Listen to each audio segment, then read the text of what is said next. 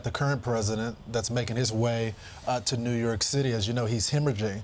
I don't think any. But he's going to be right. He's going to be right there. Street, and I don't think any American, except for the New Yorkers, are going to have to deal with the traffic caused by three presidents being here, cares about the president fundraising.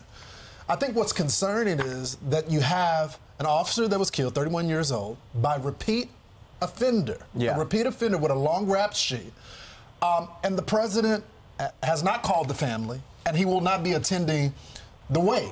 And when you contrast that to the former president, who called the family, and as a result of calling the family invited him to attend the wake and funeral, is making his way there.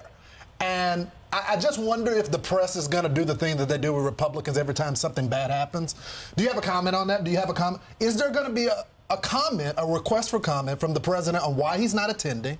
Is there going to be a request for Letitia James, Alvin Bragg, and every other liberal prosecutor or liberal Democrat that believes that we should release repeat offenders back on the street? You know, Lawrence, I don't think we need a comment on this. Yeah. This visual is powerful. So powerful that I think this will be a moment that we'll look back on in this campaign, because the image is stark. You know, Rudy Giuliani, the former mayor of this city, America's mayor, said, you know, funerals are mandatory, weddings are optional. Funerals are mandatory. You have an image of Barack Obama, Bill Clinton, and Joe Biden with celebrities, with the elites, with people who can afford $100,000 for a photo. And then you have Donald Trump grieving with the officer's family, grieving with everyone in the city who cares about it, he's with the people. Right. And those $25 million that they raised right there are not going to undo that image. It is so stark, it is so clear who stands with America's working class, with those who protect us, and who stands with the elites. You don't need a statement on that. You don't need a statement, Lawrence.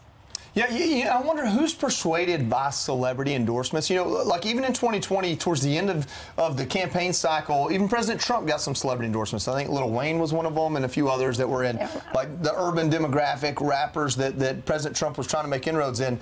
You know, there was some energy, but I don't know that it affected the outcome of the election. So when you look at who he's trying to persuade with these celebrities, is it young voters? Because is that going to be squashed by the pro-Hamas protesters right outside? So, you know, you're bringing in the celebrities, but you've got young voters that are very turned away because they don't, I think because they're primarily anti-war more than they're anti-Israel, and they're very malleable. So I don't know that he's really going to make any inroads with celebrities. He's going to raise, but his main focus is raising money, and he has Lizzo there, who's pro-Palestinian, pro-Hamas, and she's going to be the entertainment, and Stephen Colbert will be who advocates for them every single night. So that's going to be happening. You know what the president could do? He could go down to, I think it's 161st Street, where that kid was, where that man was thrown in front of a subway by that deranged lunatic. The same day that Jonathan Diller was killed. He could say, listen, what is the problem here? Why does the governor need National Guard? How do we make this place safe again for Americans? But he doesn't, but I don't think he thinks it's important. But Jonathan Diller, it was really important. At 31 years old, just 3 years on the job, he already had 70 collars, and he came up to a car that was just sitting on the side of the road in the bus lane. Next thing you know, there's a shootout. He gets shot below the bulletproof vest. And sadly, he dies able to get himself to the back of the car. The video is available. I'm not sure if the public should see it or not. But the guys that are out both look. It looks like the guy is going to survive that shot Officer Diller, and the other guy is going to go to prison, hopefully for life. His nickname was Killer.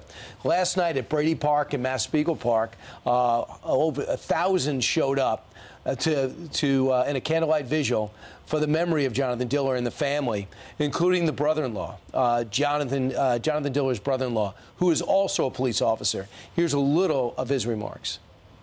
He loved what he did. He was born to be a cop. He was born to be a hero. He died being a hero. He died doing what he loved. I will forever, forever be a better person because of him. Let's not forget, you guys, this is a dad. He had a one-year-old child, a fairly new bride. I mean, like, this is so tragic on every level. And again, shameful, embarrassing that our president couldn't make a 25-mile trip. Can I just say this, because the White House pushback is that they weren't invited. And I don't think it's just a symbolic measure of what he claims is his greatest asset, is being the consoler in chief. That's what he's supposed to be good at. But I think the president, even if you don't go to the funeral or the wake, call the family. Thank you. Call the family, and not just call the family, reject the liberal policies that are destroying community after community. Because it's just not New York, it's Chicago, it's Philly. This is a national crisis, and I think the leader of the party, for the Democratic Party, should be able to say on the national stage, these policies have hurt Americans on a day-to-day basis, and now the criminals feel emboldened to kill cops. Why can't you say that? Moderate Joe, consoler in chief. Yeah. Well, yeah, he probably needs to call instead of show up, because they can't see him check his watch, you know, when he's on the phone. Oh, that's true. If the wait lasts. Like he did in Afghanistan when the 13 bodies came back. I'm Steve Ducey. I'm Brian Kilmeade. And I'm Ainsley Earhart. And click here to subscribe to the Fox News YouTube page to catch our hottest interviews and most compelling analysis.